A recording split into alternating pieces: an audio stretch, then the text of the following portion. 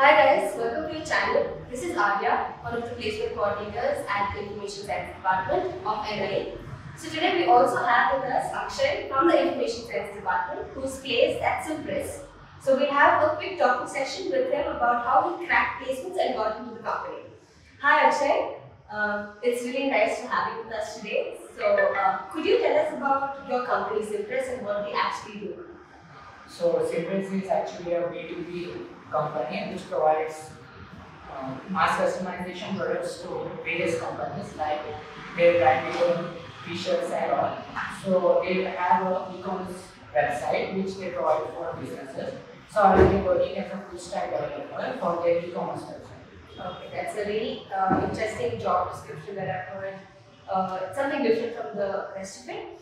Akshay, did you focus on this company or did you were open to a lot of other companies? What was your basis of choosing companies? So my interest was in backend development and full stack development. So Cimpress was one of the company on campus which was providing full stack role. So I applied for that. Okay, so he was picking companies based on the roles that they were offering and then choosing to fit for it. Okay. And like we all know, every company follows a procedure to shortlist and screen students. So what was the flow of events that your company followed? So Cimpress had 3 rounds. First round was only a coding round. There were no aptitude questions. There were 3 questions. One was easy, medium, and the other was hard. If we solved 2 questions, we will qualify for the next round. In the second round, they asked algorithm questions. They asked object-oriented design question, and they asked questions related to Java, and also based on the projects. In the second technical round, they asked me regarding the database project.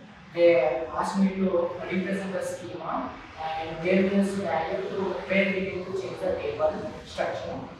And they also asked me an algorithm question which we need to solve in a given one time. So we need to solve it before that. And then the next one was simple HR1. So that was just, I think, one-to-one basic questions about yourself. Yeah, in the HR1 they discussed about the role they are offering and related to the company. Yes. And for all of these rounds, how did you prepare? What did you refer to in websites, books, or any particular preparation? Yes. With related to interview, main focus will be on data structure and algorithm. So I preferred these 4 days, and rest of it I learned from my academics only. And related to my academics, I need to solve the questions, and I use experiments and hackathon. For your practicing work. Yeah. And when did you particularly start preparing, or since you're first year, you've been into this field and you're practicing? With the academics, I was interested in all the subjects, but I used to practice on my own on the website. Okay. So when did you start that? From the beginning or just beginning? In second year, we had a data structure algorithm subject. So from that time on, I was good. Oh, nice. And what about your resume? How did you go about building a good, strong resume? Okay.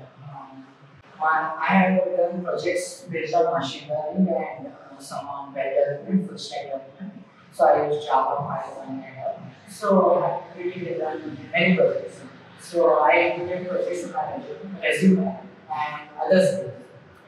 So your company looked in particular for projects and these kind of things? Yeah. In the interview, they did ask about my projects.